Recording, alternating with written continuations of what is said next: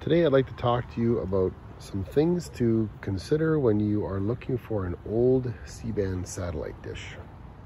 And I'm making this video because there are still lots of these C-band satellite dishes around, and a lot of people have them in their property and they've been there maybe 20-30 years or longer. People generally do not use these anymore. A lot of people don't even realize that these dishes can still be used to receive free satellite TV. So if you're looking for one, chances are that somebody in your area probably has one they would like gone out of their yard. If you put an ad on, say, Kijiji or Craigslist, you'll probably get some offers from people to come and remove the dish from their yard. A lot of these can be found for free, and the only cost, of course, would be your time and your labor. Some people may want to charge money for them. How much you're willing to pay is up to you. Sometimes people might think that you're collecting these dishes just to sell them for scrap metal, and I've always tried to make it clear to anybody that I get a dish from that I am a satellite hobbyist and I'm not going to sell it for scrap metal. They're probably more likely to give you the dish if you are going to use it for satellite TV as opposed to selling it for scrap. And if somebody thinks you're going to sell it for scrap, then they're probably going to charge you more for it. So how much you're willing to pay is up to you. I personally wouldn't pay very much for them, and like I said, a lot of people are just happy to have them gone out of their yards. So if you're willing to look around, put an ad out, or maybe even be brave enough to leave a note in someone's mailbox, then you can probably find one of these for free or at least very inexpensively. First of all, there are three main types of C-band dishes available. There are solid fiberglass ones, there are solid metal ones, which are sometimes one piece, sometimes they are put together in segments, maybe 6 or 8 segments. And then there are mesh dishes. My favorite is the mesh kind. The dish you see on screen here is a fiberglass dish, which I have been offered before. This one is 10 feet in diameter. It is one solid piece, and these are very awkward to try and lift. They're even more difficult to transport if you're using a pickup truck or even a trailer. I don't mess with these. So if you're offered one of these fiberglass dishes, if you can find a way to get it home safely, then go for it, but these ones are not for me. Metal dishes are another type of C-band dish that I don't go for. The very first C-band dish that I was offered was actually a solid metal dish that was put together in 6 segments, and it was an absolute nightmare. I guess at the same time a learning experience, but the way that they are bolted together is from front to back. So there are a ton of bolts holding these panels together, and they're bolted from front to back, so it's very difficult to be able, or if not impossible, to be able to reach around and hold a nut while you're trying to loosen up a bolt.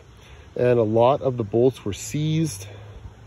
It was a total nightmare to get apart. And I did get the dish down myself. I got most of the panels taken apart, but there were a few stubborn bolts that I could not get. And by the time I was finished, the dish had a few kinks and bends in it, and I decided that I needed to cut my losses. So I took the dish straight to a metal scrapyard and got rid of it, and I've never looked back. The only dishes that I will find right now for me are mesh satellite dishes. They are put together in a much nicer way. As you can see here, the bolts for mesh dishes are bolted through from side to side from the back, and that makes assembling the panels very easy. It also makes disassembly very easy as well. So me personally, I only go for mesh dishes. The only metal or fiberglass dishes I could see myself taking home would be smaller ones. For example, 4 or 6 foot dish, but that's about it. If you can get the post with your dish, then that's even better.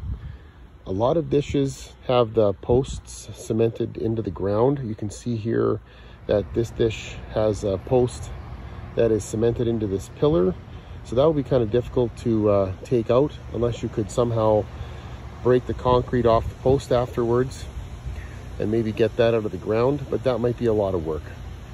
You can also see that there was 2 dishes here at one point, and one dish was removed, but the post remains. Your options here might be to cut this post and take it with you, or try to find another piece of 3.5 inch OD metal post, or a satellite dish post with maybe a pyramid base that you can bolt down to either a concrete pad or possibly a wood deck, depending on your installation situation. When you're actually looking at the dishes, you want to inspect the dish for its condition. If you have a fiberglass dish that has lots of cracking in it and it's all chalky, then you might want to pass on that one if you are looking at a fiberglass dish. Same with a metal dish.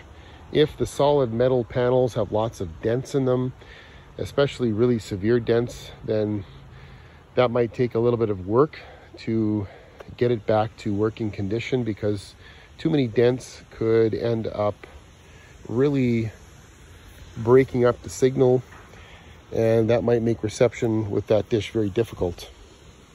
If you're going to get a mesh dish, make sure the mesh is in generally good shape. If there are some dents or maybe hail or dents from pine cones and tree branches falling on it, most of the time those can be repaired quite easily. If you have a mesh dish that has any tears in the mesh, that is something that can also be repaired, and I'll be talking about that in a future video.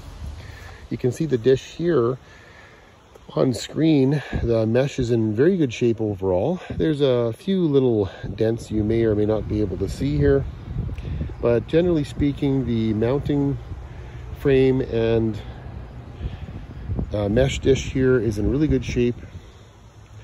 So the better condition the dish is in, the easier things are going to be for you, especially if you're paying for a dish. Make sure it's in good condition.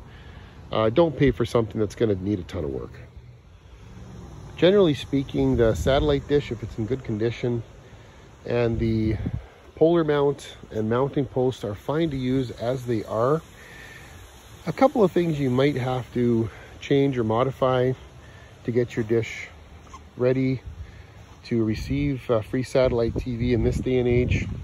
One thing might be the actuator. If the actuator is seized, and most of the time they seem to be seized, one possibility is, of course, you could buy another actuator, but if you're not willing to spend the money for that, then another option would be to turn your satellite dish into a stationary satellite dish. And you can do that by simply using a piece of angle iron or some kind of metal angle, or even a thick piece of metal flat bar, to mount the polar mount and the dish at 90 degrees to each other.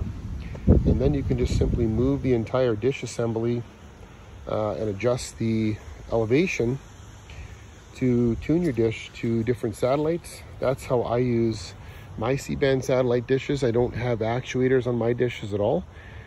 Generally speaking, I don't tend to move them around too much.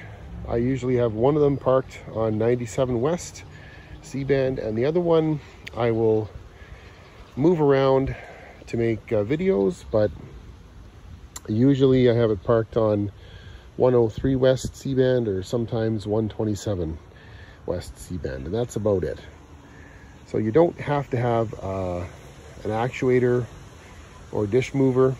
If you want one, you can certainly get one, but that's not necessary in order to get C-band satellite. The other thing, of course, and the most important part, is probably the LNB, and that is this thing here that I'm kind of pointing at. on this dish. That part will need to be changed. The L&B, of course, is like the antenna in your satellite dish. That's what collects the signal and then converts it and gets it ready to travel through coax cable down to your satellite receiver. That will probably have to be changed because most of the old dishes had an L&B on them that has a little tiny motor called a servo motor that would actually turn the antenna 90 degrees from horizontal to vertical to receive the different horizontal and vertical transponders that channels were sent on. Nowadays, the L&Bs for C-band have automatic switches built into them that will automatically switch the polarity for you without the need for a servo motor on the L&B. So that's something that'll have to be changed, and that way you'll have no problem receiving all of the channels on a given satellite, both horizontal and vertical transponders.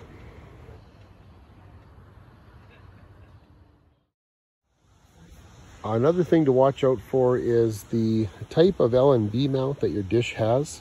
The dish you see here has a single arm that connects the L&B to the dish, and that's called a button hook mount. Sometimes those can get bent a little bit, but they can be adjusted to make sure that you're getting maximum signal in at your L&B when you set up your dish again. Most often though, you see dishes with 4 arms or struts that hold the L&B out in front of the dish, and normally these are mounted on the edge of the satellite dish. As you see here, this is one of the dishes I have set up in my yard. These ones are mostly common around here. You do see some button hooks, but for the most part you'll see dishes with struts holding the L&B in place.